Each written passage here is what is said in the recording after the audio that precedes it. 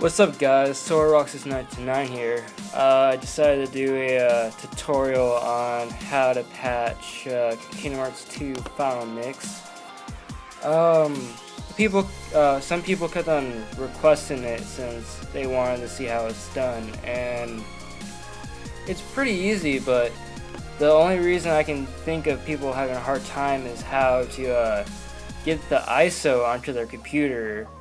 And I'm really not going to go through it. I have a video on how to do it for the last patch. You can go check it out. I'm just going to quickly show right here. You just click on, if you had like image burn or some program, you just copy the image onto your desktop. And that would be basically it. I don't want to do that because I don't want to save some time here. But alright, so I got my game and this file that comes with it. Now we're gonna go on to Xeeynamo blog. I probably said that completely wrong, but alright, so we're gonna scroll down and here's all the download links. You're gonna need the patcher, so let's go ahead and download that and get the English patch.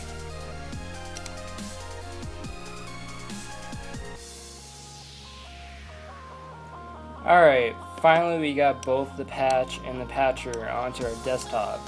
And well, it says on here, for those who have trouble, it tells you how to use it right, and where to place it, like a good spot and some questions. But a good spot would go, would be you go to your computer, my computer I mean, local disk, and make a folder in here. Did I make one? Oh, I did. Oh, well, these are old. Or, might as well just get rid of them. Oh, what's going on? No. Yes, delete them. Random. Alright, you're gonna want to drag all these, I should explain, in your local disk, right here, make a file to place everything in. It doesn't matter what the name is. Probably something that's like short, no spaces, like program files or anything. So you're gonna drag everything into there. Oh, okay. And normally people would go and click it and run the patcher, but then it tells you not to do anything. It's because you just drag which patch you want to drag in there, since there's two. So drag the English patch onto the patcher. And yeah, it'll give you like a little log on like the updates. It'll give you an update to like what's new in this patch. There's one before that that had like a lot of detail. This one's just fixing a few things, like the last one in theater mode there's Italian in the theater mode instead of English. So yeah, that's fixed. That's good. Right here where it says where your ISO is, I'm gonna show real quick because you can just simply type in Kingdom Hearts, well, what I have right here, KHIIFM.ISO. But if it gives you a problem, you just have to type in, let's see if I can show it. Like right here, he has like C, colon, the slash. You would do that, then the file that it's in, and then the name. But normally, like what I'm gonna do, you can just type it in like this.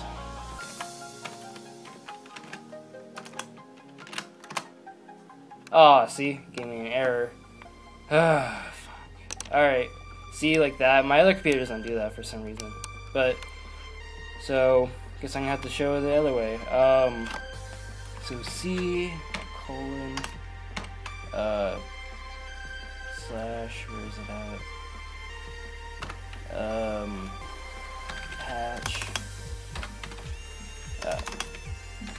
Patch slash H2fm.iso. There we go, got it to work. So yeah, you can either type in the ISO, just the name, or do what I did, and this where it is on your local drive or disk or whatever.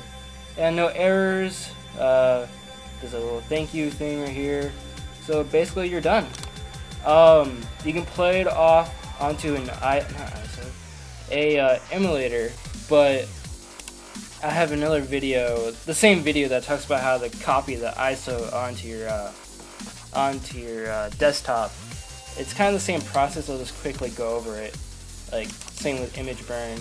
Instead of creating an image from the disk, you just write one, and you just like pick where the file is. You put your blank DVD disc on here. Blank DVD -R is apparently the best one to use. It doesn't mess up your lens, so I would go get that if you don't have it. And yeah, that's pretty much it. You just burn it onto your blank disc, and yeah, you're set to go.